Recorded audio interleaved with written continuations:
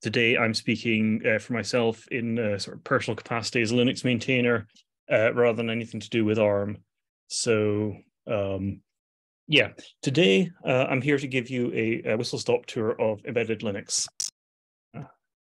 So the goal here is to give you an overview of the embedded Linux landscape and point you in the direction of some interesting projects that are out there and give you some ideas for the sort of things that people do with Linux in the embedded space and how people work with Linux in the embedded space. Because it's covering a huge area, it's going to be a fairly or a very high level talk. And it's going to cover each individual area that I cover in at quite a superficial level. But if you have questions, as Candace says, please don't hesitate to ask. We can go into things a bit more deeply. The idea with the presentation is to start discussion and give you ideas. So by all means, jump in whenever throughout the presentation if you have questions or comments or anything like that. So just to give sort of a brief orientation, I'm going to start off by just firstly defining the ground, explaining what I mean when I'm talking about embedded systems. And then I'll move on to give a high-level tour of embedded related projects in the Linux space. So I'll go through that in roughly 3 levels. So I'll start off talking about embedded projects that are full systems, that a complete thing. And then I'll drill down a bit to talk about the operating systems that people use in an embedded context on Linux, or using Linux rather. And then I will go down another level to talk about some of the individual programs that those operating systems use. So the Linux kernel is one example of those, but there are a few others. So yeah, like I say, very high level talk, mainly pointers to useful information on projects. And the focus here is on free software. So I've skipped over a few things that are out there and use Linux, but are mainly proprietary. So to start off with, what do we mean when we talk about an embedded system? Frankly, it's kind of a fuzzy concept. You can write formal definitions, but any formal definition that you write, there's going to be places at the edges where the definition doesn't apply. Either something sort of fits in the definition, but nobody looking at it would say it was an embedded system, or things clearly to everybody concerned look like embedded systems, but they don't fit the definition for whatever reason. So what I'll say is that for the purposes of this talk is kind of fuzzy, but it's about how developers and users interact with the system. So from a development point of view, with an embedded system, you're thinking about hardware. You're thinking about very specific hardware, a particular machine, not just a device within a machine, but a system as a whole. And you're thinking about that at a very low level, interacting with the hardware. What very specifically will that hardware do? And from a user point of view, you're thinking about something which you probably know that there's a computer there, but you don't really interact with it as a general purpose computer. You interact with it as some level of fixed function device, which does a thing. And some of how it does that thing is based on software, but it's not really important to how you deal with the thing that's the case. You're dealing with the system as a whole. And the development side of that gets influenced by, or the development side of thinking about things gets influenced by meeting the user that user need, and the user side of that is partly a function, or yeah, and the user side of that is partly a function of what the developers are doing. So hopefully that makes some sense. I don't know. Please.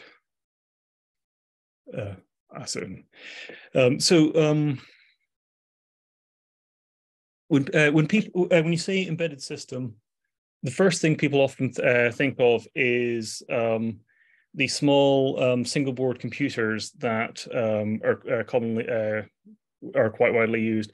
So here's a couple of examples. I've got one here physically as well to give you an idea of how big these things typically are. They can be much bigger. So these are small Linux. These are small systems which can run Linux, and they're a complete computer on a single small board. So they've got USB, so you can plug a keyboard and a mouse in. They've got Ethernet and Wi-Fi, so you can connect them to a network.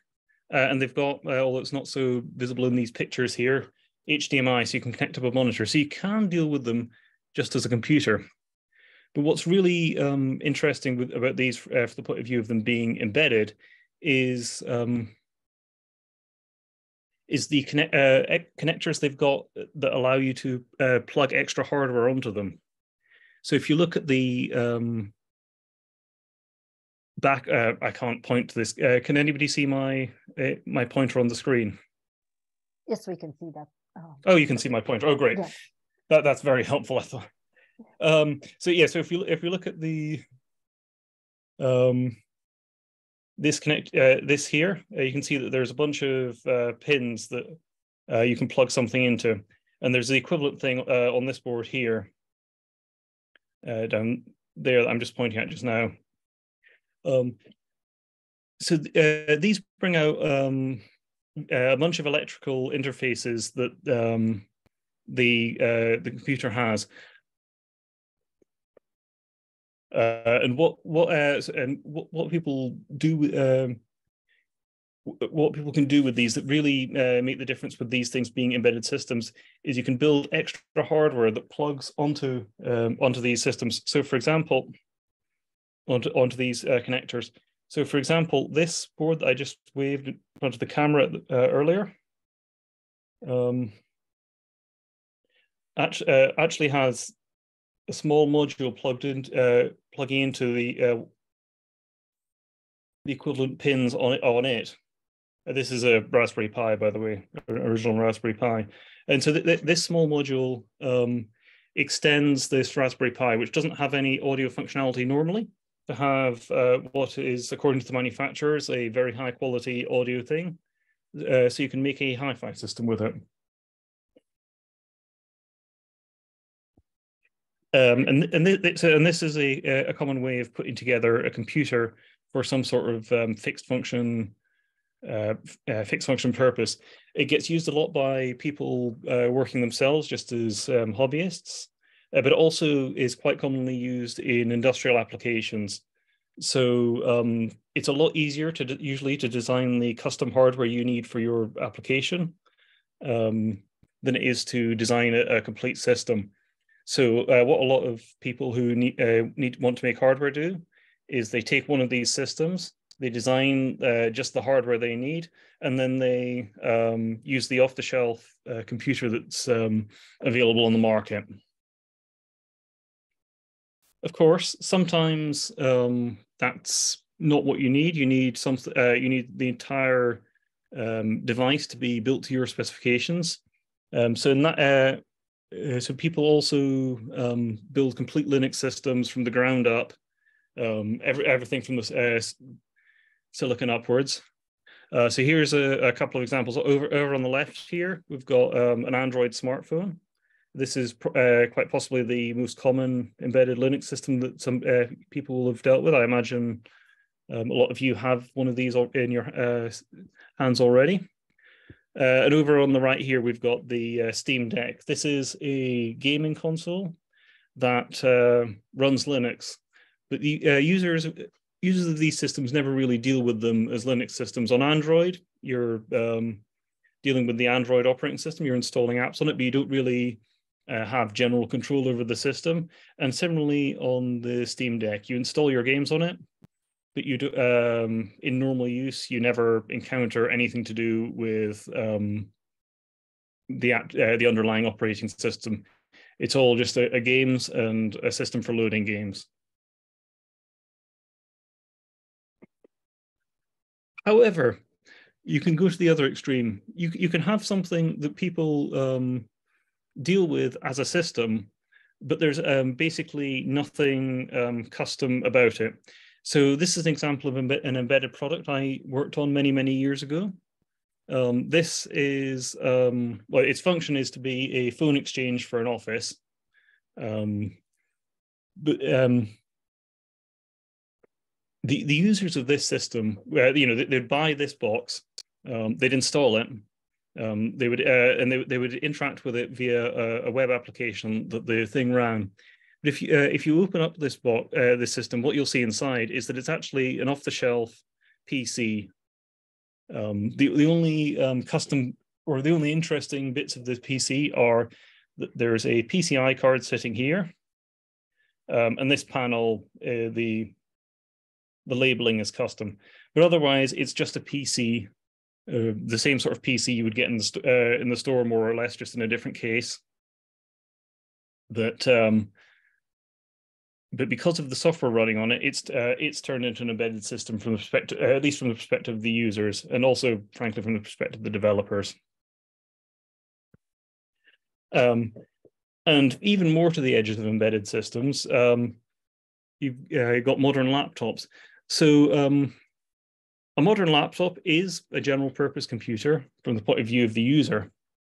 However, it's also a very specific piece of hardware that needs to work in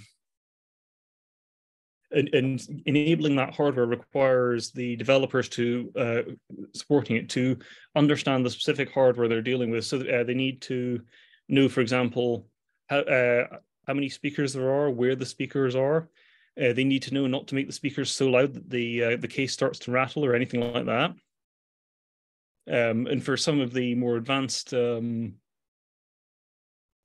features of the displays and of the audio, you really care about the physical system itself. So from a development point of view, while users are dealing with this as a general purpose computer, from a development point of view, the people working to support these systems are basically doing embedded development, in terms of how they think about things and how they deal with things.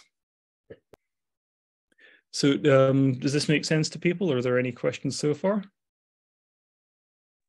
There are no questions at this time, Mark, in the chat or Q&A. Okay. Feel free to ask questions, everybody. If there is right. So I saw some comments going fast. They're a bit fast for me to keep up with. Right. Sorry, hands are going up. If you want to take one or two questions, let me see who has their hand up.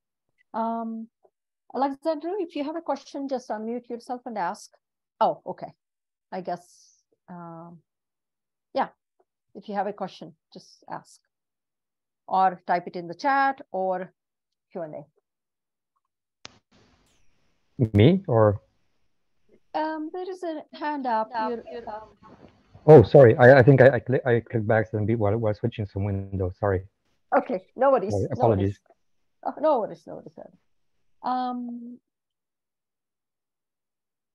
Okay, so there is one question, Mark. It's a longer question. I can try to read it out to you, or it's in the chat.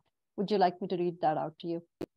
Yeah, that's fine. I can summarize. So this is from Majid, who's who's saying that there's a lot of challenges with because there's a lot of software on a typical Linux system that needs to be assembled, and developers need to understand what they're doing, select the correct version of the kernel, and develop support for the features that are unique to their system. So he's asking if the problem lies in the choice of system. Yes, so yeah, that is certainly a big part of the challenge. I wouldn't say it's the only challenge by a long stretch, but yeah, working out where to start from is definitely a big challenge that faces people working in with embedded systems, that you often what people do is they look at what other people are using for similar products and systems, and they do something similar. Often there's what are called reference designs. So these are no, I don't have one to wave at the camera right now. So these are systems that chip manufacturers or other people put together that are intended to provide an example of sort of how you could make a system. They're not properly finished. They've usually got a lot of rough edges, but they're intended to help people with the problem you raise of figuring out where to start from.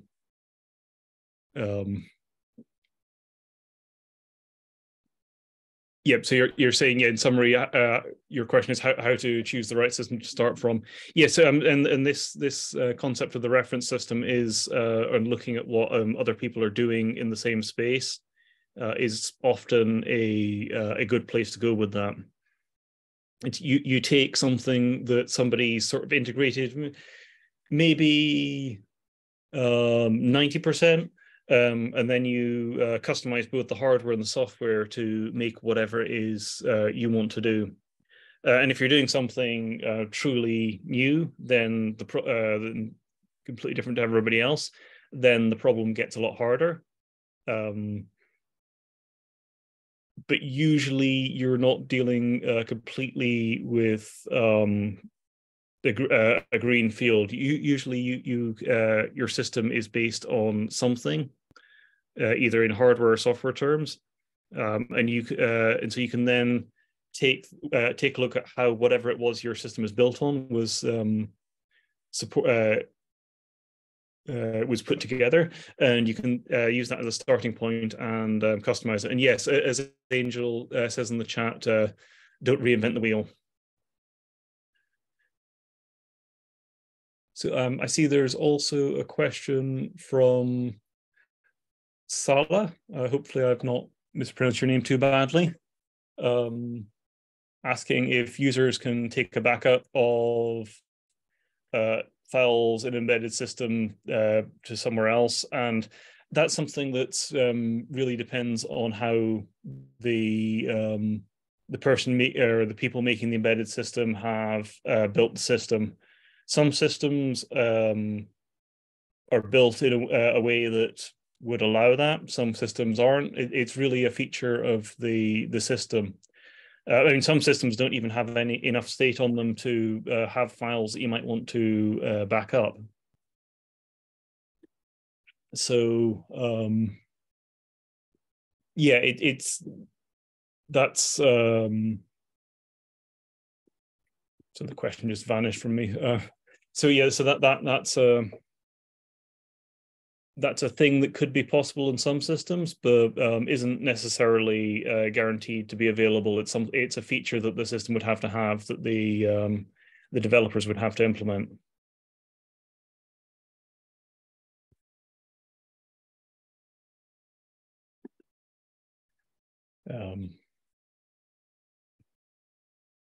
Okay, looks like we have another question in the chat from Fabio. Do you have a scorecard for the most popular and or promising platform? So not really. So I mean, I will like a lot of what the rest of the presentation is, frankly, is going through and talking around a bunch of different platforms. I think that's not really a question that it's possible to answer because different platforms are designed with very different purposes in mind. So, for example, a system that's built to be a mobile phone will be very focused on things like power consumption. And for modern phones, where people expect fancy graphics and high-speed networking, those will be key features that people care about enabling. But on the other hand, a system that's designed to run, say, an industrial process or control the elevators in a building or something will maybe be designed with they'll probably be plugged into the mains. They don't really care about power consumption. But they, unlike a phone, they'll be expected to last for, say, 10, 20 years. And so there's a whole bunch of other considerations that come there in terms of availability of components, reliability of the hardware, that are just not relevant for or interesting for mobile phones. So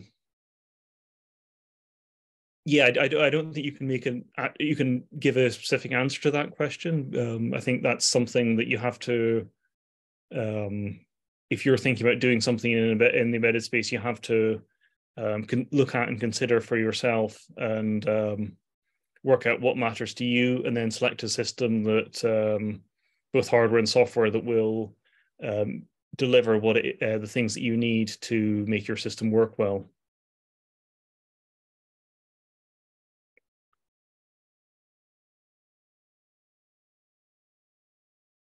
So speaking of systems, let's start going through, if there's no further questions, let's start going through our tour of some of the system level software that's out there. There we go. Yeah, so the first one I'll mention is Android. That's obviously very popular in the mobile space. It's that's what it's primarily there for, but it's not actually just for phones. It's very widely used in general. That comes from a couple of places. One is that chip manufacturers see that there's a lot of phones being sold, and they want to get into that market. So they target a lot of their software support at the phone market, and then people want to use those chips in other applications. So they pick them up, and they pick up the software that came with the chips, which happens to be based on Android. And the other thing is that while Android is intended for phones, it's also just a general user interface for custom hardware that can be repurposed with a bit of work for other things. So people already have skills or know people with skills in Android, and so they build their system on Android, so they can reuse all their user interface. They can reuse all their user interface design and implementation knowledge with a familiar system, and also get third-party apps, maybe depending on what the application is.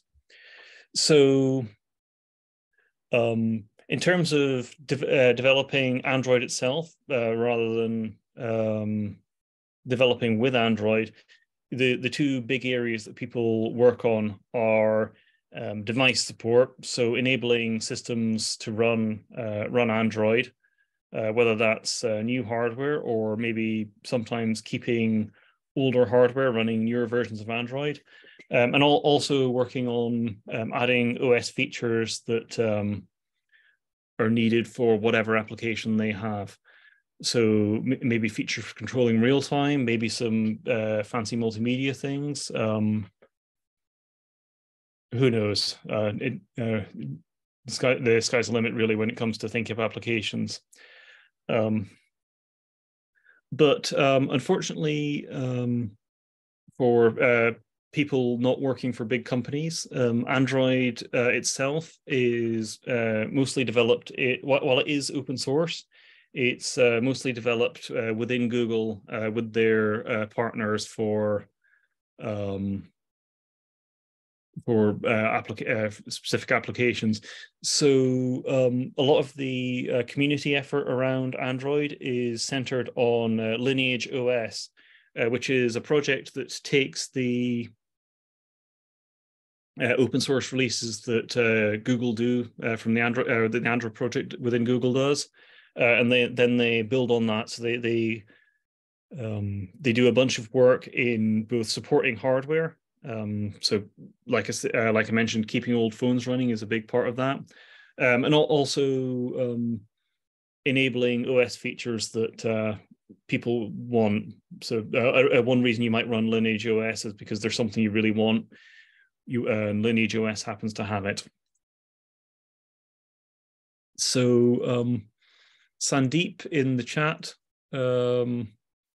mentioned that he's seen Android used for car dashboards, exercise machines, and point of sale machines. And yep, all good examples. Yeah, I actually have an exercise machine sitting in the other room in my flat here, which runs Android. And Majid is asking for recommendations for securing embedded systems. So that's a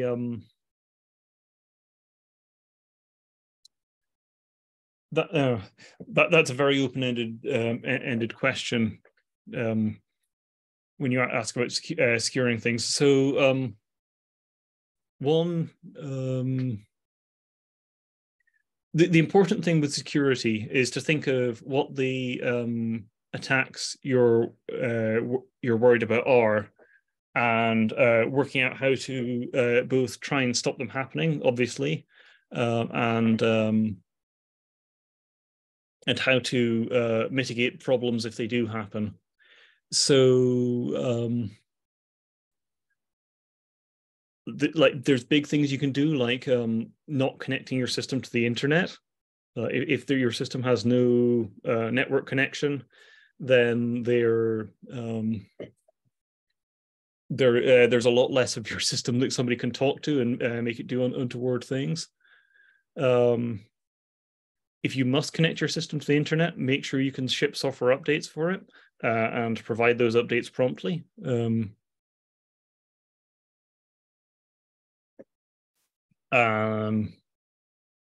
terms of non-network things,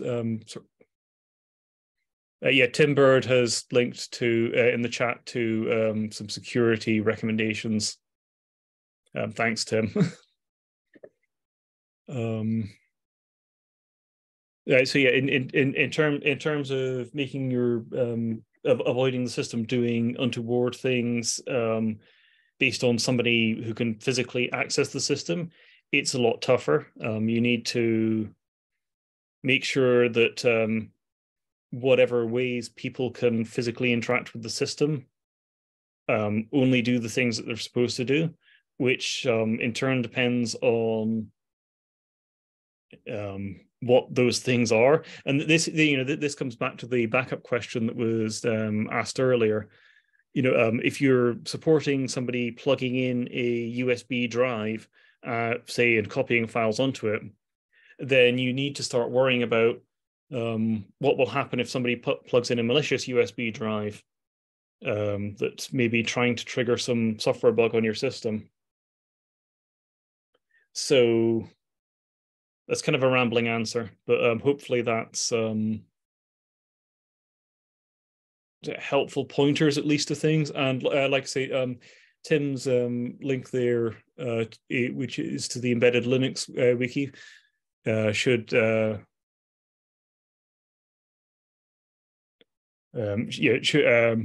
hopefully have a bunch of stuff that's a bit more practical and useful and less hand wavy. And Eric has asked in the Q&As about secure distribution upgrades.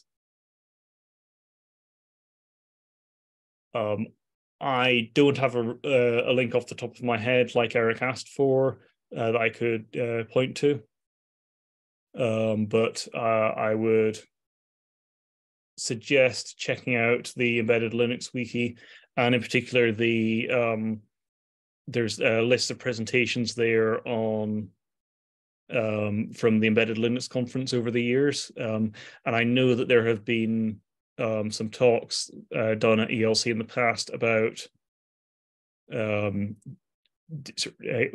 updates, which hopefully would point you in roughly the right direction. But yeah, I'm afraid I can't. I don't have anything immediately to hand off the top of my head.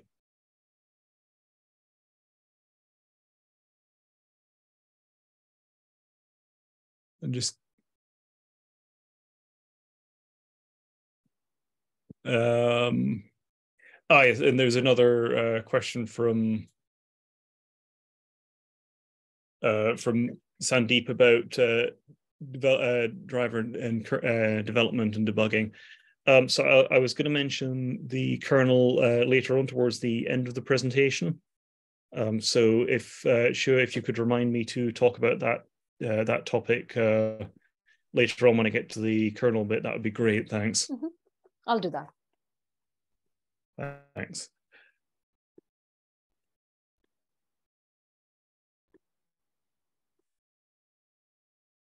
Right. So moving on. Right. Yep. Yeah. So there, if you don't like Android for whatever reason, there are a few other phone and tablet focused OSs that you can look at. One of the most interesting ones is Postmarket OS, which is a from scratch implementation of something that's essentially an Android competitor. It's an interesting project to check out. And there's also Ubuntu Touch, which was originally developed by Canonical, although they now don't really work on it so much, and it's now entirely done by the community, which is, as the name suggests, basically a port of Ubuntu to work on phones and phone type hardware like tablets. And Plasma Mobile is a similar idea for KDE, the desktop environment. It's the KDE developers taking KDE and adapting it to mobile. So yeah, those are interesting projects to check out if you want to work on phone type hardware, but you're not so interested in Android for whatever reason. Another big area, and probably one of the earliest areas for embedded Linux, is networking. So this comes at all scales. The interesting thing here is that Linux has a very powerful and flexible network stack. It's probably the most powerful and flexible network stack out there, certainly the most powerful and flexible one that you can readily get access to. But consumer products based, and even frankly, a lot of enterprise products based on Linux don't really let users get access to the anything like the potential of the stack. You can't do very much with them at all. So one of the so OpenDWRT and OpenWRT are both projects which take mostly consumer grade routers, just things you can buy in the store. And then they replace the firmware on those systems with custom firmware, which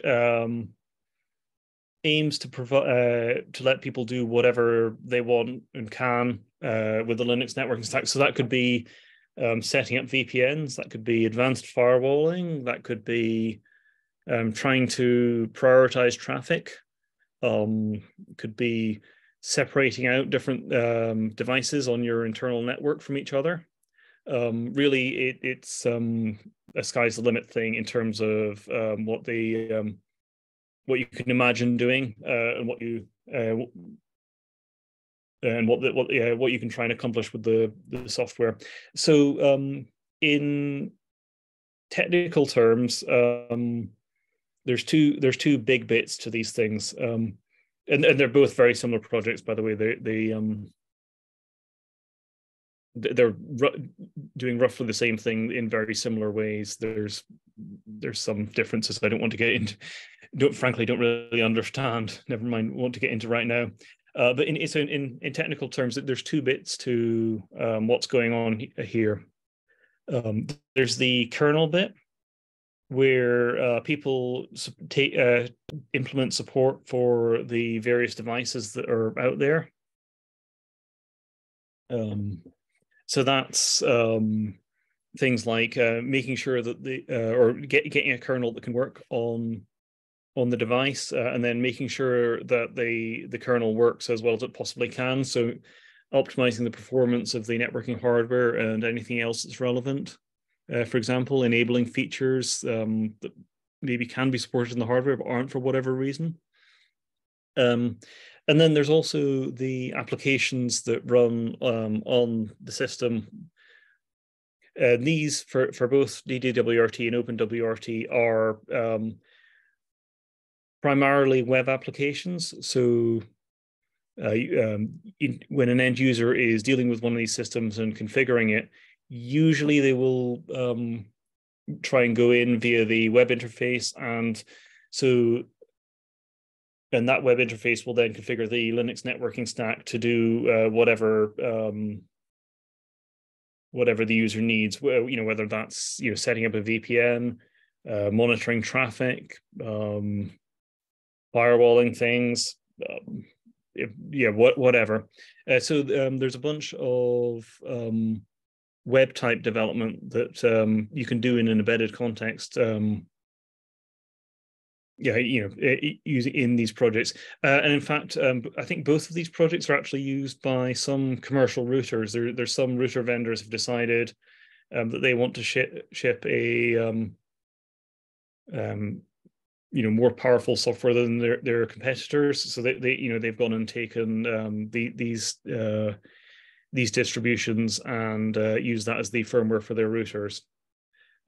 IPFire is slightly different. IPFire is more targeting sort of an office type enterprise application, but it's kind of a similar idea.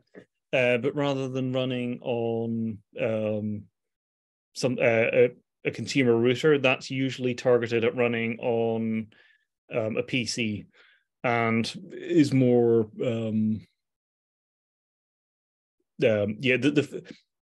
in many ways the goals are kind of similar, but the focus of the project is different. And so the way it presents itself to users is different.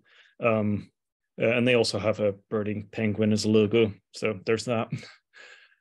In the chat, I see there's some more questions. I think it's more of a comment than a question, but yeah, if you want to take a look at that, Mark. Yes, that's more of a statement than a question. Yep. Oh, my camera's doing something. There we go. Okay, so if there's no questions on the networking type applications, let's move on to home automation. So this is quite an interesting area that's fairly new, or at least the wide adoption of it's fairly new. So many of you will be familiar with things like Apple's HomeKit and Google's Home. So systems for controlling and monitoring the environment in your home, sort of measuring temperatures, turning on and off switches, detecting whether people are present, and maybe triggering actions either from a computer or a phone, or automatically based on some of the things like temperature monitoring, setting the controls for your thermostat. So there's a couple of big projects based on Linux that work in this space, named to provide free and open versions of these systems. So they're linked here: Home Assistant and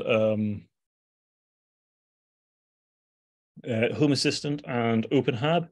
So they're in terms of what they do, they're very similar. The difference between the two is, as far as to my understanding, and I'm not super familiar with either project, frankly, is more of a focus on how they present themselves to users. So OpenHab is a bit more low level and a bit more focused on people who really want to tinker, whereas Home Assistant is more aiming for something that's more polished and end user targeted. But there's still scope within each for the applications of the other. It's just more a question of emphasis and slightly different communities. So in terms of how these systems are put together, they're very similar to DDWRT, OpenWRT, and IPFire. They're applications with primarily a web user interface, some control via apps as well. They can run on generic single board computers like the ones I showed before. For both of these, you typically need some sort of radio to talk to accessories. So, for example, temperature monitors or what have we. So those could either be on your board, on your embedded system, or maybe plugged in via USB to it. And often these, because these systems are designed to automate your home and hence be running all the time, people want to select people want to select the lowest power hardware they can to keep their energy costs down. So they'll typically want to use some sort of embedded board for that reason as well. They're often a bit more power efficient than a desktop computer is. So I see there's a question in the chat which Angel is. There is a question, Mark, and then I tried to answer it. Just expand on it if you. I think they're asking for if there is a they can match. Yeah. So yeah. Yeah. So Angel's asking if there's a reference to map and match embedded systems boards to the sources in the kernel, and she was saying that vendors do sometimes provide a repository, which yeah.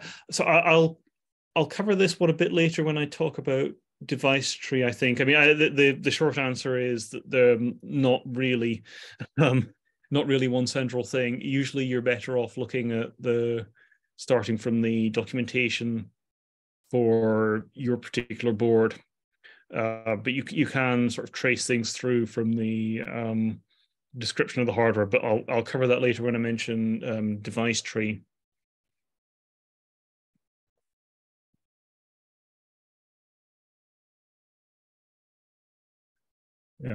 So yeah, sure. Again, if you could remind me about that if I forget.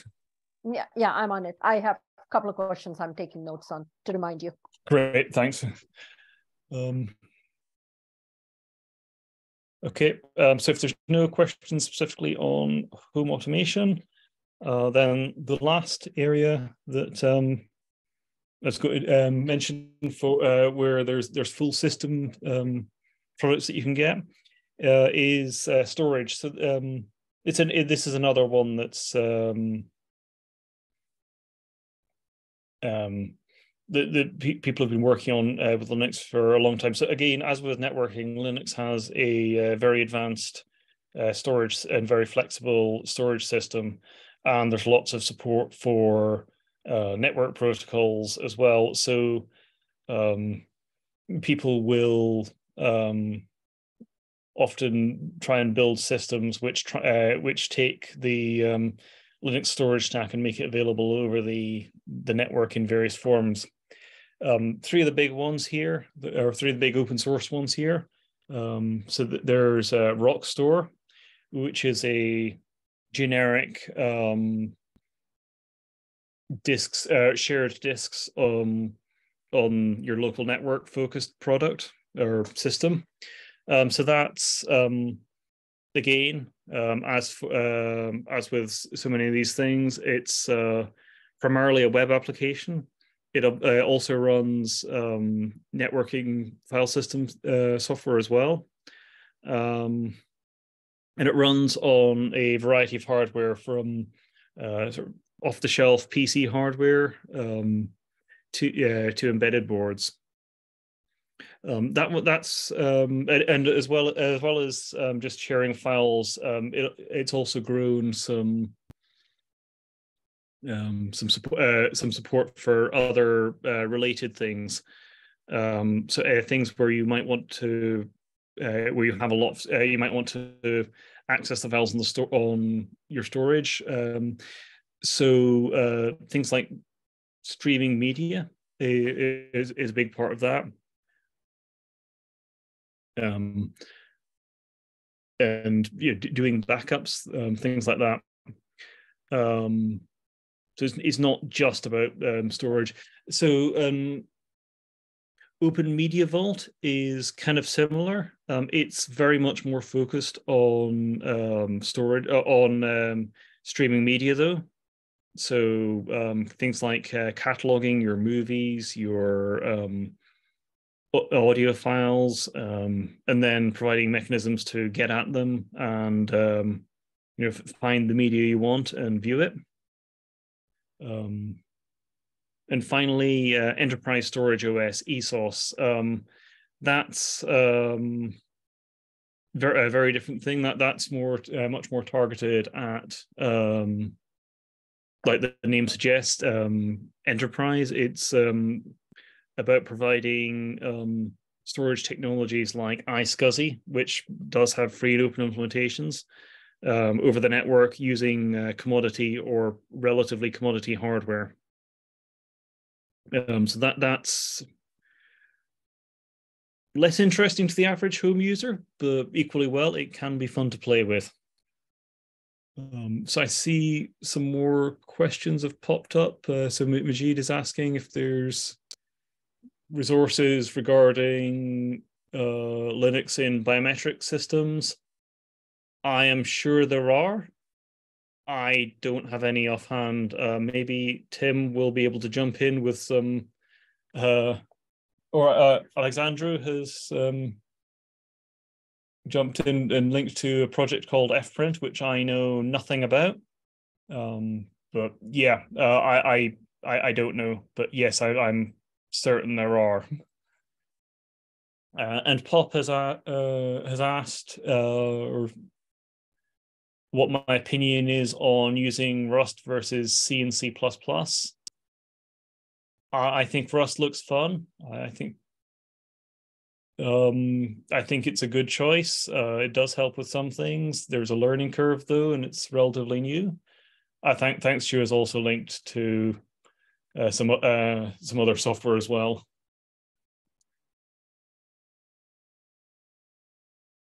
But yeah, yes, I think it's an exciting technology that's definitely worth investigating. But there's a lot of new ground. There's not a lot of new ground to cover, so I wouldn't necessarily completely reject the use of C and C++ just yet. It's a bit early days for that.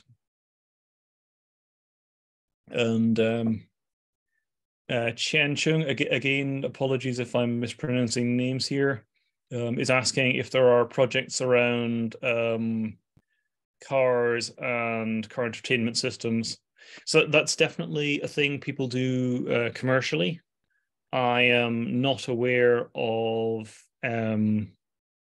anything that's generally available to sort of random people not making cars to work on. There probably are, especially for the entertainment systems, but I'm not aware of them. I can't provide pointers, I'm afraid. Sorry. If anybody else in the chat has any ideas, please do link them. That'd be very helpful.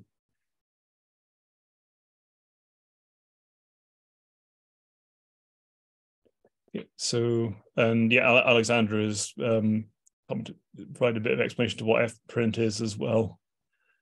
That's good. Thanks, Alexandra. Yep. So moving on to the software distributions.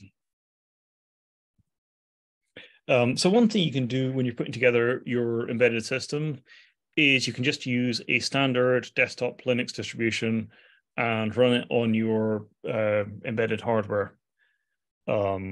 This is often a really good choice. It can work well. A lot of the single board computers do ship images for, say, Ubuntu or Debian or Fedora. The big advantage with the standard desktop distributions is, for most developers, is familiarity. So you can run your software in an environment that's very similar to what you've got on your laptop or your desktop or whatever it is you use as your daily driver computer. And you also have access to all the things that have been packaged for that distribution in the same way that they're packaged when you use them on your when you use them on your laptop or desktop. The disadvantage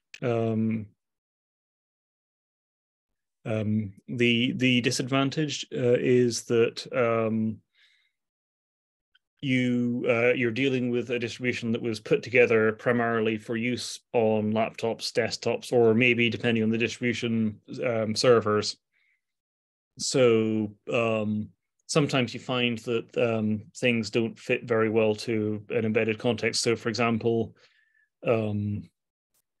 things might want to start up a GUI, which maybe your system doesn't actually have a GUI. So that's an issue, and maybe the system isn't so easy to use without the GUI, or maybe the system is just the OS you're familiar with is just a bit too big and heavyweight for the small board you're trying to run on.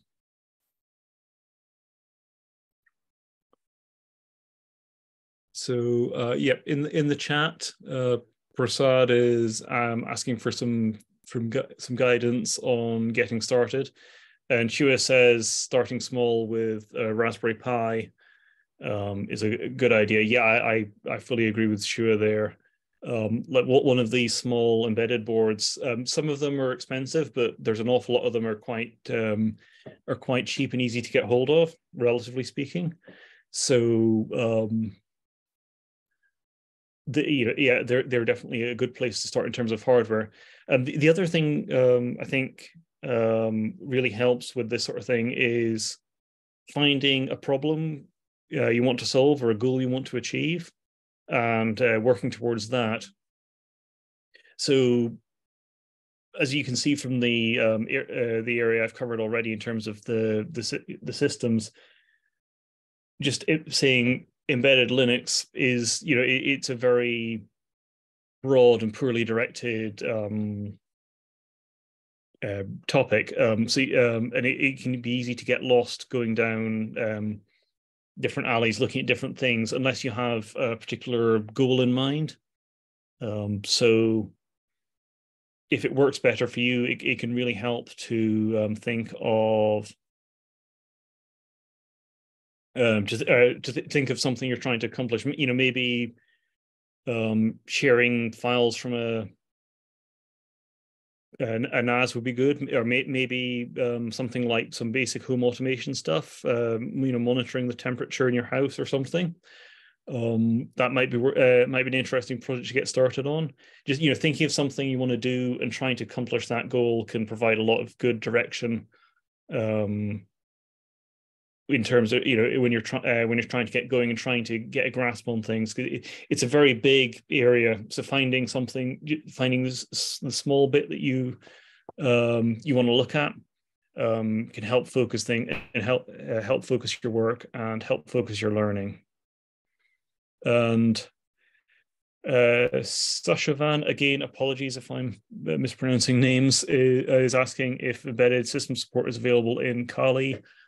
I do not know off the top of my head. Hopefully somebody in the chat does. If not, I would look at their website and see if they support, see what systems they say they support. If they say they support ARM,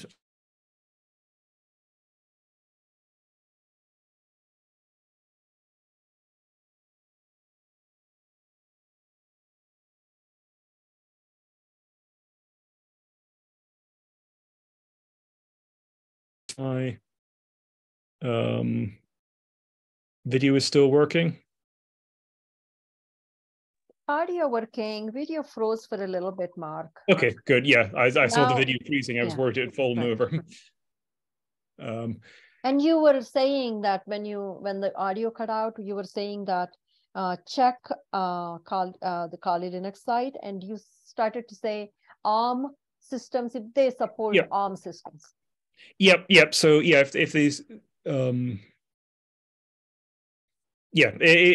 basically check what systems they support and if they look embedded-ish. As Alexander and Kanak in the chat are saying, the smaller Intel systems might be considered embedded as well.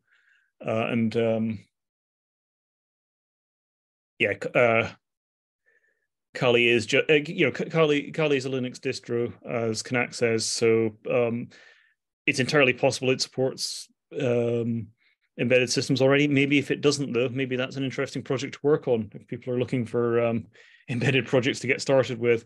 Because it should be, if it doesn't support embedded systems right now, I don't see any reason why it shouldn't be possible for it to work on such things.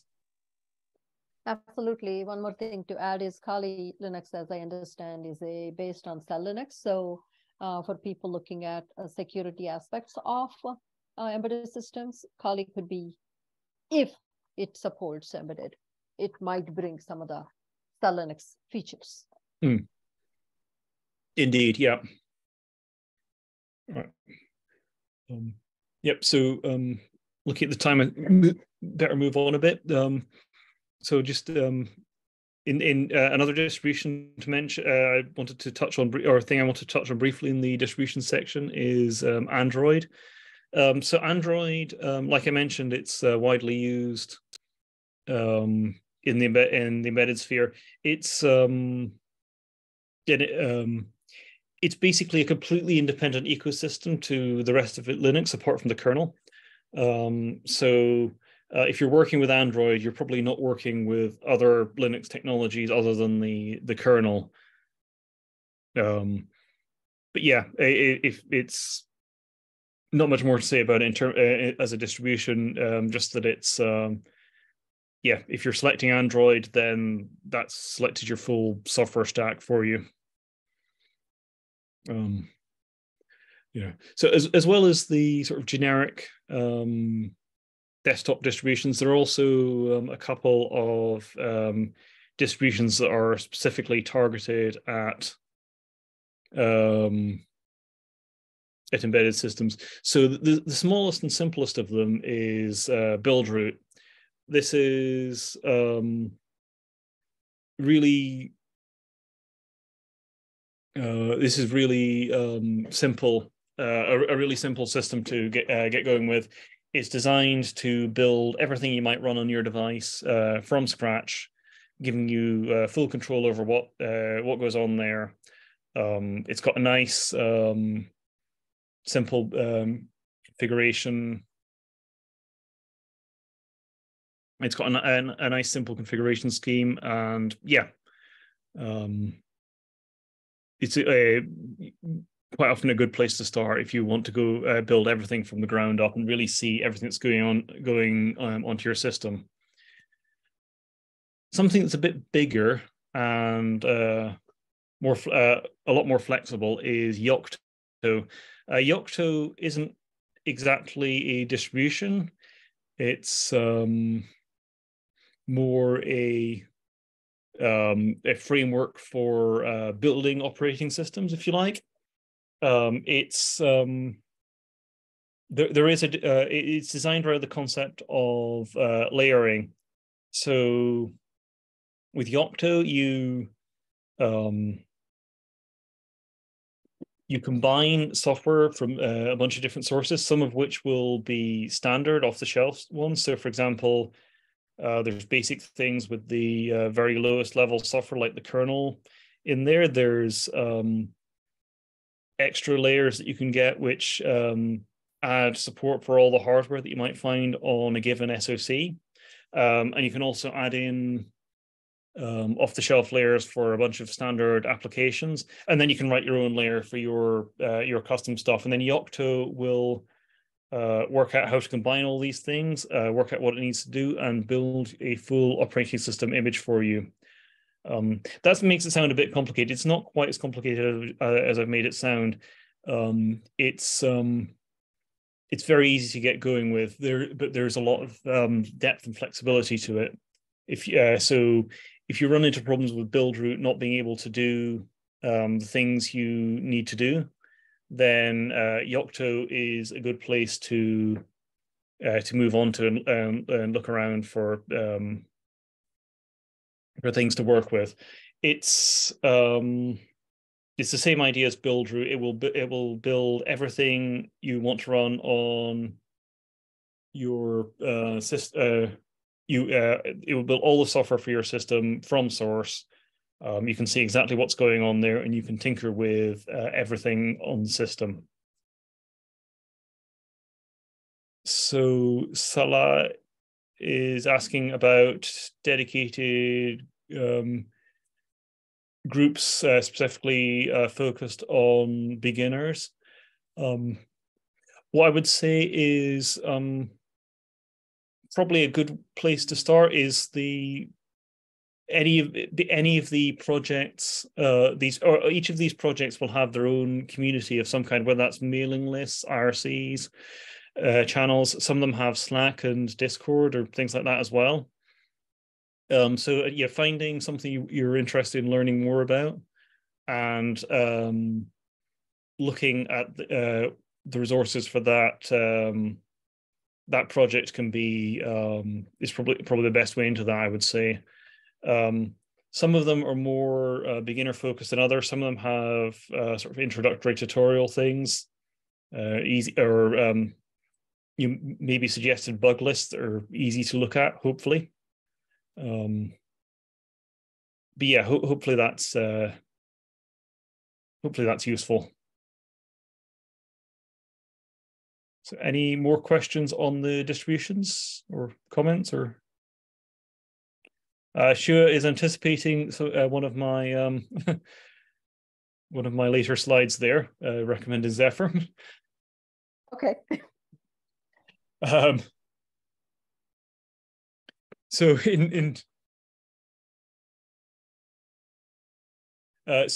Pedro is asking if you just need to build a minimal root file system, which software I would recommend. Yeah, both build root and Yocto, as you say, will allow you to build a minimal system. At the small level, the results from build root and Yocto are very similar. The differences mainly between build root and Yocto mainly come into play when you want to do something bigger and more complicated. Yocto has a lot more tunability and flexibility, but the cost of that tunability and flexibility is that you can get a lot more complexity with it too. So I would recommend looking at either of those projects and seeing what makes sense to you, what works for you. They're both perfectly suitable and good projects. Personally, I tend to use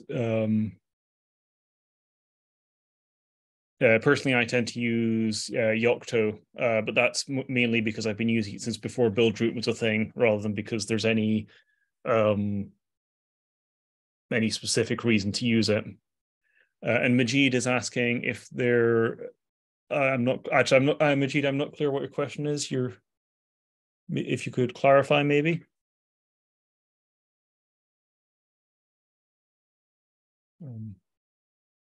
while you do that, in the interests of time, I'm going to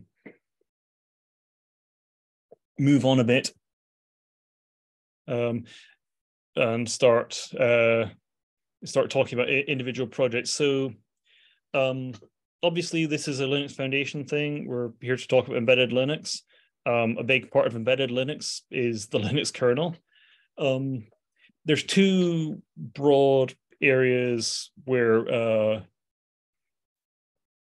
people work on Linux in a specifically embedded context.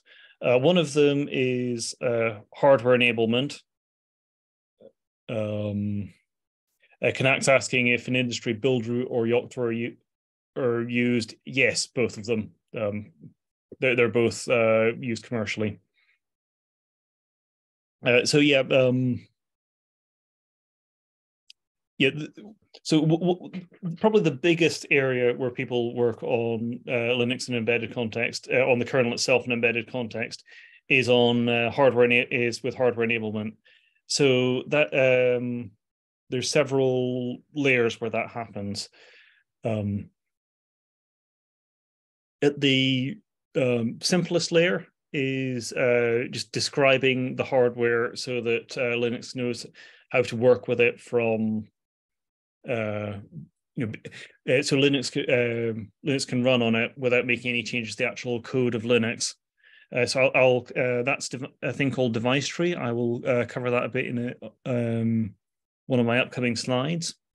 Then once you've described the hardware, you need drivers that can run on the hardware. So that's the other big area people work on. Shiny new hardware often needs shiny new code to make it do things. So people will work on that, either starting from scratch based on documentation from the vendor, or sometimes people will provide or people will look at the software that the vendor has provided, either a system, somebody who's shipped a system and has made a legally required source code release, or perhaps the silicon vendor shipped some reference code that you can look at, and they will work out how to make upstream Linux work on their system, or their particular Linux version that they happen to have on their system work with the hardware. And sometimes it's not just a question of doing the device specifics. It's not just the case that you've got an Ethernet controller and you can just write the standard Ethernet controller integration. Sometimes the hardware has some shiny new feature that no hardware support in Linux has had before. So you have to go and implement features in the at a higher level of the Linux kernel to support whatever it is your hardware can do, so Linux can understand the concept of what it's trying to accomplish. So one really simple example of that that I dealt with recently relatively recently as an upstream maintainer. The flash chips that a lot of embedded boards use to store their operating systems keep on getting originally these were usually just used a single signal to transmit data from the chip to the CPU, which was slow because you need to send every single bit of the image one after another. So Flash vendor started adding support for sending 2, 4, or sometimes even 8 bits at once. But the Linux kernel didn't really understand how to do that. So we needed to add options to the system for talking to the SPI subsystem, which talks to these chips, to allow it to tell the SPI controller in the CPU and the flash chip that they should communicate with a higher number of data lanes at once.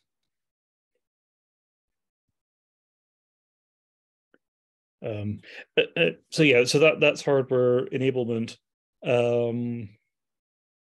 And the other thing that people often work on is, the hardware all functionally works, but maybe it doesn't work fast enough, or maybe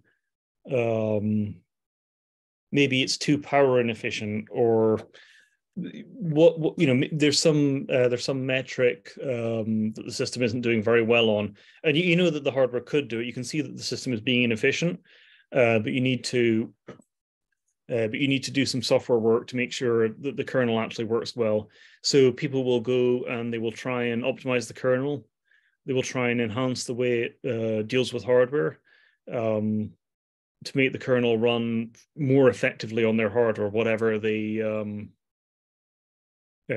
metric they need to hit is.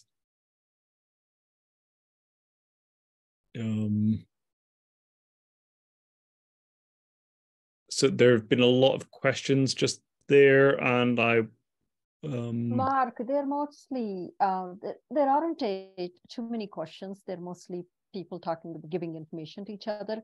One is, what are the advantages of building kernel with build root instead of building it from source? That's probably one question there that could be answered. Okay, yeah. So it's. I mean, build root will build the kernel from source as part of what it's doing. The main advantage of doing your kernel build from within build root rather than independently is usually that build root will make a whole system image that you can just write onto an SD card or flash onto your device, or however it is you put it on there. So if you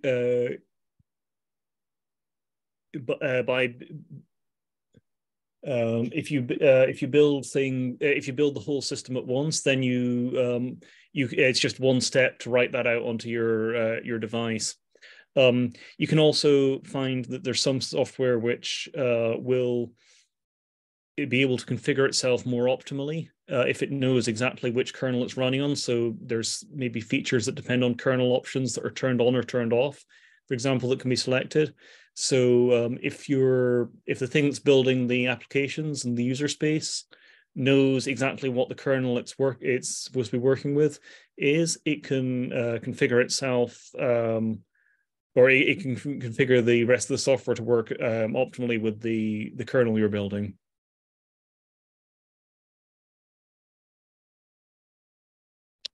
Mark, is this a good time for me to remind you about the two questions that you wanted to answer during this time? Yes, I know there was one about device tree. Do you want me to just cut and paste them in the chat? Yeah, so that works. Yep. Okay, that's the first one. Right. So yeah, techniques for developing and debugging drivers.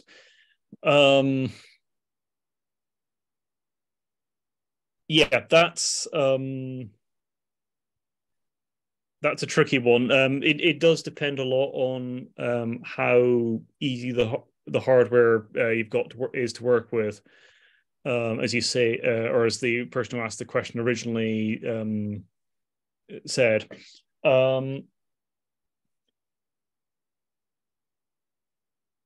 The printf debugging is, or print k in the case of the kernel, I guess, is unfortunately quite common here. It's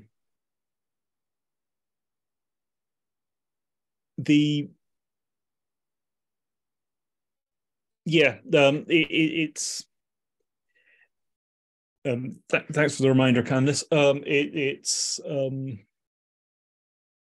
It's a difficult question, which depends very much on the specific system you have and the specific problems you face.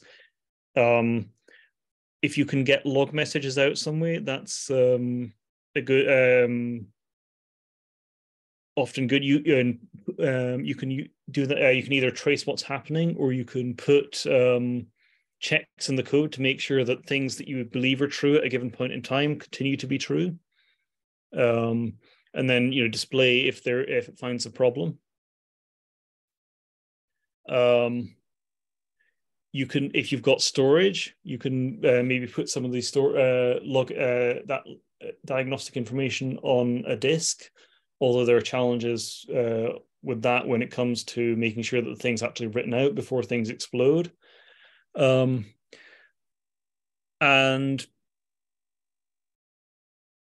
you can often get GDB if you've got networking or something. So connecting with a debugger is possible, often even if it's not very easy. In general, though, my advice is, or my techniques tend to be tend to be that sort of printf, put asserts in there, make verify that everything's doing what you expect, and think really hard about it. It's not easy if the hardware isn't very well designed for diagnostics, which a fully integrated system often isn't. I'm afraid there isn't anything really good or straightforward there. The other thing to check out there is the ftrace subsystem. So there are a lot of facilities for putting hooks into the kernel for adding extra logging with very low overhead, which can be really, really useful. So you can trace huge volumes of information with very low overhead without disrupting things in the way that you can if you're printing to, say, a serial console that's quite slow. So moving on to the hardware description bit, and which I posted the second question, Mark. It's just reminding me. Yep. So the way most embedded Linux systems describe their hardware to the kernel is with a special language called device tree. I don't have the time to go into in huge detail here. I will just give you a brief overview and some which you can go and check it out. Check out the documentation for it, and if you want to learn more. But what the device tree does is you write out a description of what the hardware in the system is and how it's connected, and then the kernel looks at that description, and then it loads drivers based on what it sees. So that's these device tree descriptions are often the best way to match up the drivers in the kernel with the best way to match up the drivers in the kernel with the hardware on the board.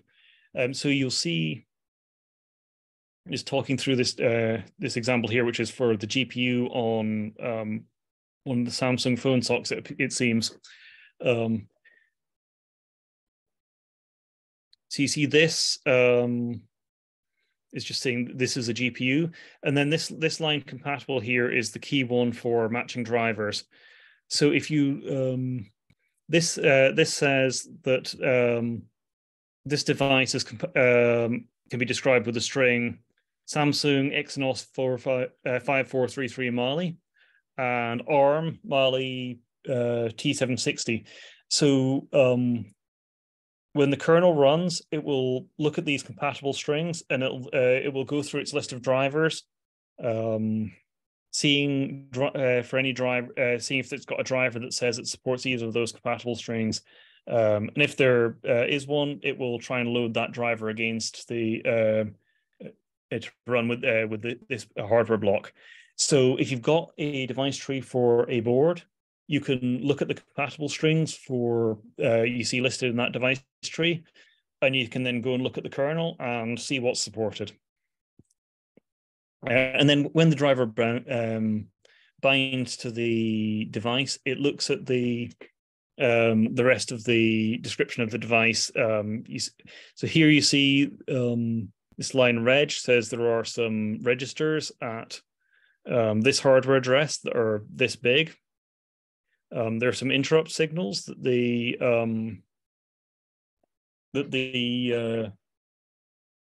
device can use to tell the host something's happening. And then we can have other properties that customize the device. They'll be defined in the on a per device basis. Shua has linked in the chat to the documentation for this. I don't have time to go into it in any detail, so yeah, please go and check out the documentation to see exactly how that works. One thing I will mention is that often your system will be there'll be a lot of different blocks of hardware that that need to work together. So the device will also show links between different things or different components in the system. So here's a brief example. We have an MMC controller, a storage controller, which needs some clocks. One of you can see here I've bolded the name. There's a named clock or a named device with an and in front of it. And then that reference is somewhere else in the device tree, the device that provides that clock. So here we've got this Samsung Exynos 7 clock top 1 provides the clock top 1 that is used by the MMC controller there.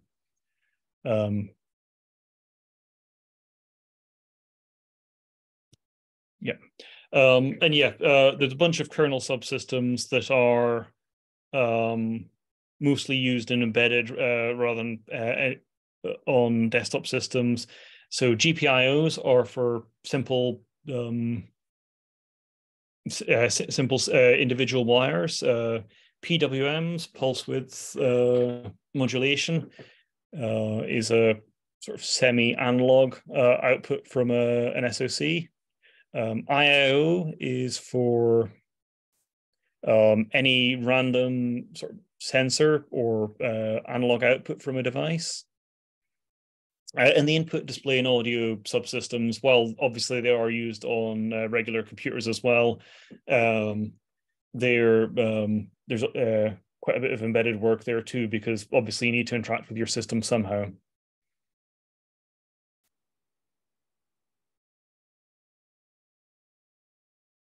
Yeah, Pedro's asking if you can load devices after the rootfus is loaded. You absolutely can.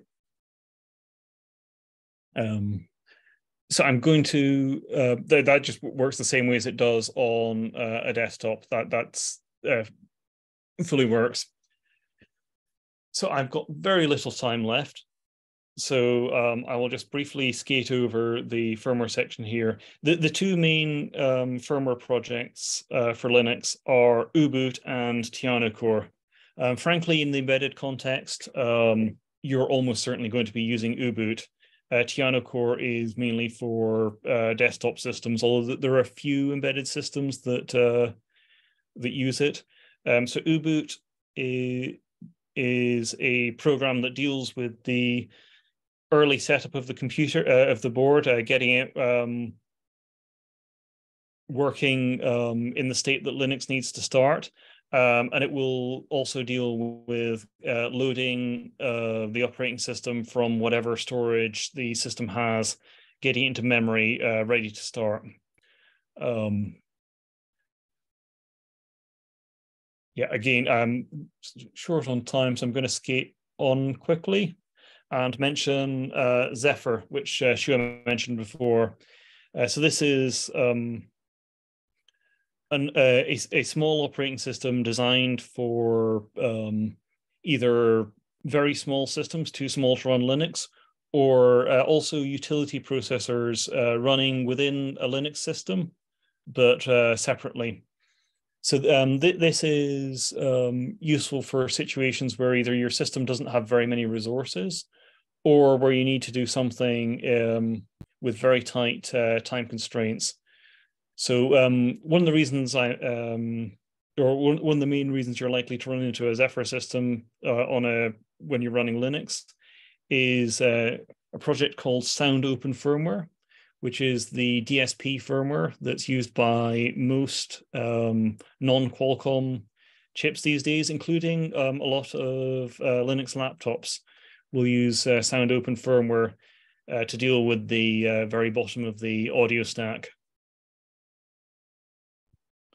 So yeah, if you have a small low power or very small system or a real-time need, Zephyr is a good thing to check out. And that's the end of the presentation, and we have maybe 3 more minutes for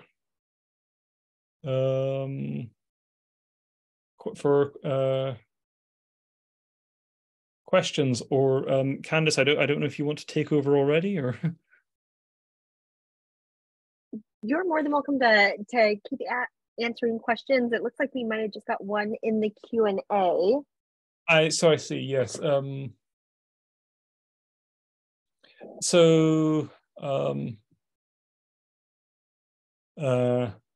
Ashkan is asking, what are the potential use cases for eBPF in embedded Linux systems? So they're the same use cases as for eBPF anywhere else.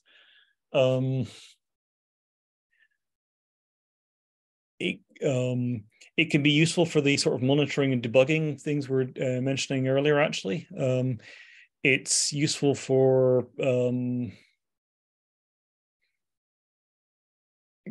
it's useful for instrumenting things. It's useful for customizing the kernel without having to go and actually modify the kernel code.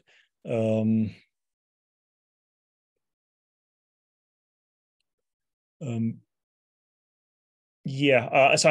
I don't actually use eBPF very much, so I'm not super familiar with it other than the sort of trace and debug applications.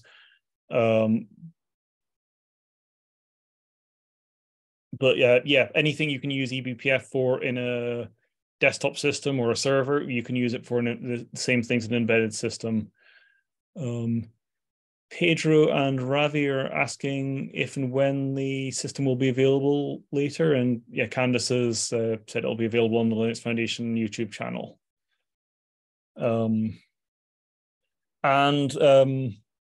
Yazid is asking what the main benefit of Linux is.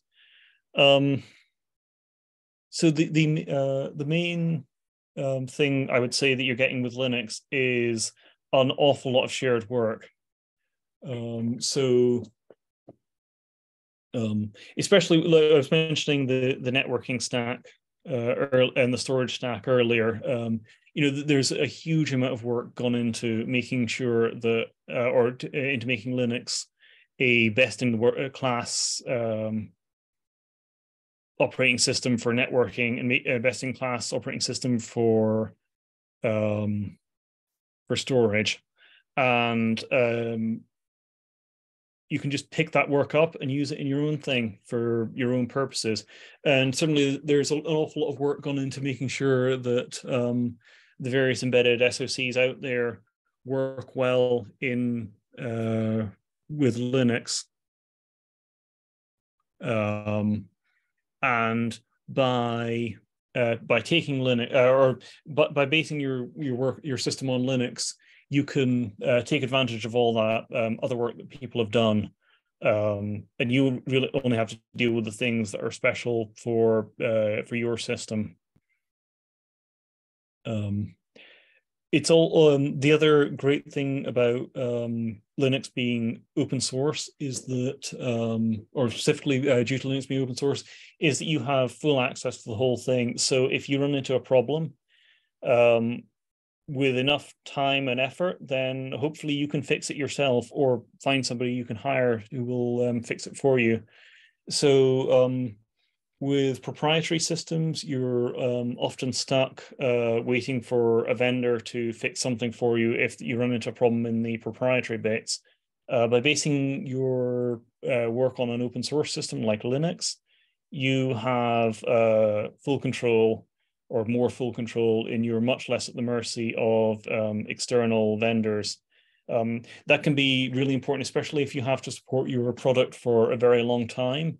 If it's one of these embedded systems that's going to be deployed for 10 or 20 years, then knowing that you don't have to rely on a vendor still being around in 10 or 20 years can be a very reassuring thing. So yeah, hopefully that answers that question. And I see that we're over time.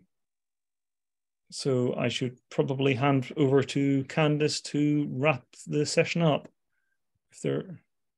Thank you, Mark. This has been great. That's from my side. Thank you. Thank you, Mark, you. and thank you, Shua, for your time today. And thank you, everyone, for joining us. As a reminder, this recording will be on the Linux Foundation's YouTube page later today, and a copy of the presentation slides will be added to the Linux Foundation website. We hope you are able to join us for future mentorship sessions. Have a wonderful day.